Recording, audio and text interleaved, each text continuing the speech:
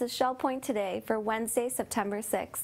Have you ever left the salon loving your new hair, but are later unable to recreate what your stylist did for you?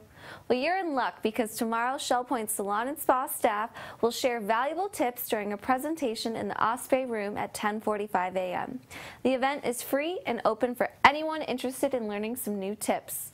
You will leave with an increasing style know-how as well as new options for styling your hair. You know, Dan, you guys have it all way too easy. You don't have all this long hair that you have to deal with and the humidity.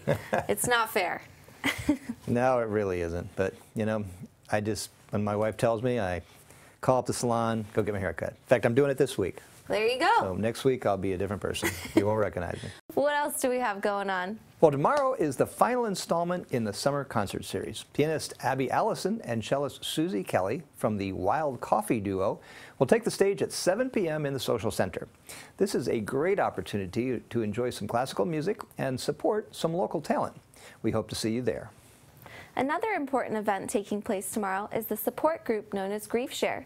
This 13-week program is designed to provide help and encouragement to anyone experiencing grief.